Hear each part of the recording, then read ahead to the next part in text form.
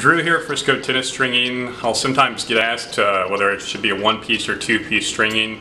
If you didn't know, you can string a racket with either one or two pieces. Just want to do a brief video of my thought process of the issue. Sometimes you have to do one piece, sometimes you have to do two pieces.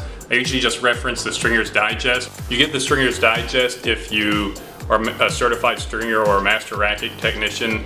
That way it gives you all the latest rackets and older rackets too, and tells you exactly if it's one or two pieces, or it could be either. So let's talk a little bit about the thought process of whether we do one or two piece stringing, so you'll know going forward. This is a 2016 Stringer's Digest that I use. It has every tennis, badminton, squash, racquetball racket. Tells you the two-piece or one-piece method. As you see here, that's a Babylon tennis rackets. You can use a one-piece or a two-piece. It tells you the amount of feet to use, your mains that you skip, your tie-off holes. Everything you need to know to string a racket is located on that Stringer's Digest page. In this case, it's head graphing XT. As you see, the one piece is skipped and it just has shared holes. So in this case, we would need to use a two-piece method.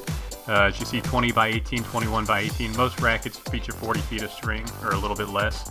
This case is a Dunlop racket that you'd want to use a one piece on. As you see, the two piece is blank. So I use a one piece, and to the right there is the short side, so 10 feet.